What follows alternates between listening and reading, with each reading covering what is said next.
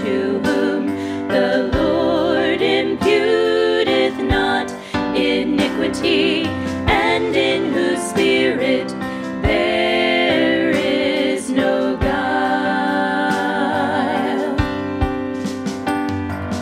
When I kept silence, my bones waxed old through my roaring all the day long. For day and night thy hand was heavy upon me.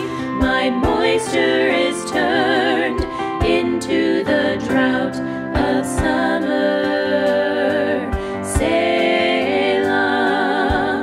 I acknowledged my sin unto thee, and mine iniquity have I not hid. I said, I will confess my transgressions unto the Lord, and thou forgavest the iniquity of my sin. Selah. For this shall everyone that is godly pray unto thee in a time when thou mayest be found. Surely in the floods of great waters they shall not come nigh unto him.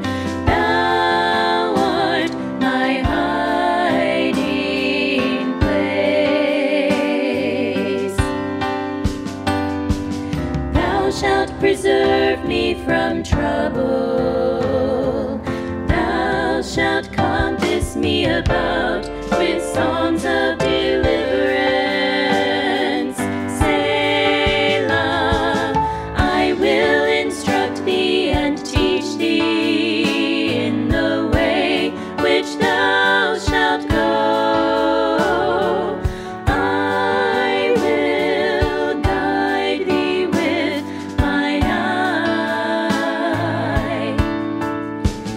Be not as the horse or as the mule, which have no understanding, whose mouth must be held in with bit and bridle, lest they come near unto thee.